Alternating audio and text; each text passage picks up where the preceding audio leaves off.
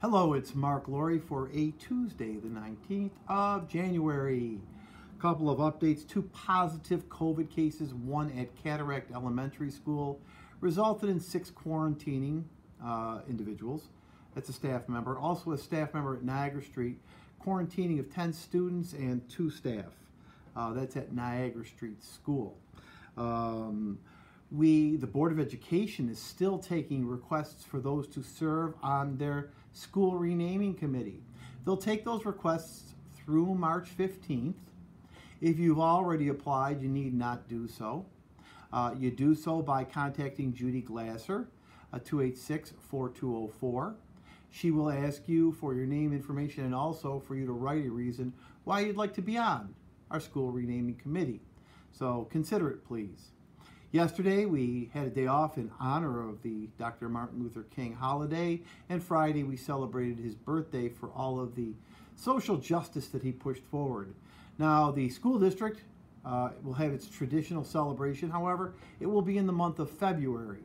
We are trying to line up a great guest speaker who can also speak to our students, but look for upcoming announcements about the Dr. Martin Luther King celebration in February. Tonight, if you're watching this now, get on the YouTube channel of Niagara Falls High School. They're doing a virtual town hall meeting. 286-5461. 286-5461. You can ask questions. The topic tonight, they're going to do Talkin' Tuesdays. The topic tonight is our graduation requirements for students. Take a look. Might be able to answer some questions you have. Testing is tomorrow. It's a Wednesday. Students accompanied by their parents, staff members, 286-0788, 286-0788. Please come prepared if you would like a test. It's a rapid test for asymptomatic people. Finally, vaccinations, we keep our eyes and ears open. Nothing new to report as of this taping, but things do change quite rapidly.